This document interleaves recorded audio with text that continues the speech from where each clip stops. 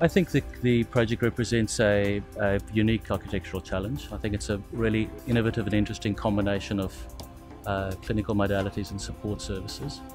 It's been an interesting architectural challenge. It's a constrained site on a busy hospital campus. And certainly the construction of a major new build like this on an operational campus represents a number of unique challenges. Maintaining functionality through the entire construction project, some interesting challenges out of that. We've worked very hard on creating positive patient environments, even in the spaces that we have got below grade. We've utilised a lot of courtyard spaces and landscaped areas to introduce light down into those lower parts of the building. And we believe that the end result of this project will be a very patient-centred environment.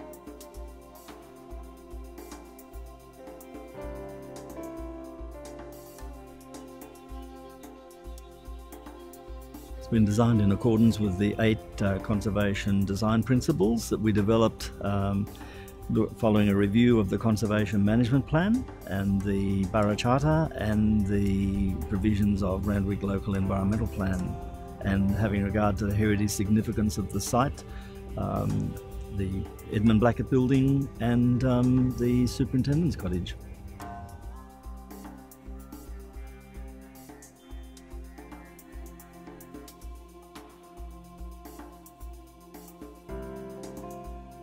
Particularly the line of sight from the building back to the Medical Superintendent's Cottage and to the now what will be reopened, the major northern entrance to the Edmund Blackett building, which is it's a key heritage consideration.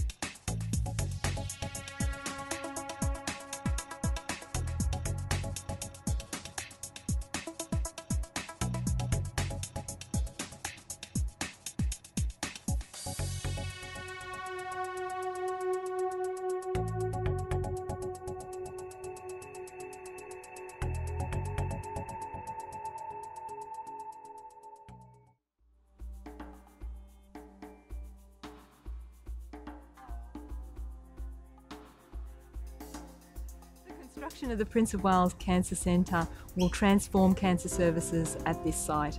Firstly, it will provide a single point of contact for our cancer patients, one place where they can come for all their treatment rather than having to move across 8 different sites across the campus. For our staff, it will provide a place where they can best deliver the skills they've been trained to do, the work they've been trained to do, and will allow us to attract world-class cancer health professionals to work in our centre. And finally, it will allow us to better integrate research findings into clinical practice every single day.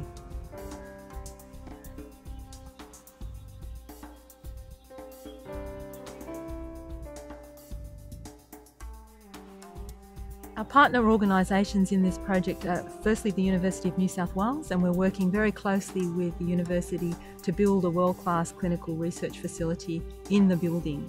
This facility will be the first facility in New South Wales to be able to do early phase clinical studies. It will serve as a magnet to attract the pharmaceutical industry, medical devices companies, as well as other researchers within the state of New South Wales who want to test the things that they've developed in an appropriate clinical research environment. The AATC will also help us train the next generation of clinical researchers, and so our partnership with the University of New South Wales is a very important part of this project. Our other funding partners for the Cancer Centre are the Nelune Foundation, the Prince of Wales Hospital Foundation and the Frank Lowy Foundation. Those organisations have been very important in providing the financial support we need in order to bring this project to completion. We also need additional support and funding for this project, and if people feel motivated to provide that support, we would encourage them to contact the CE of the Prince of Wales Hospital Foundation on the number and website listed below.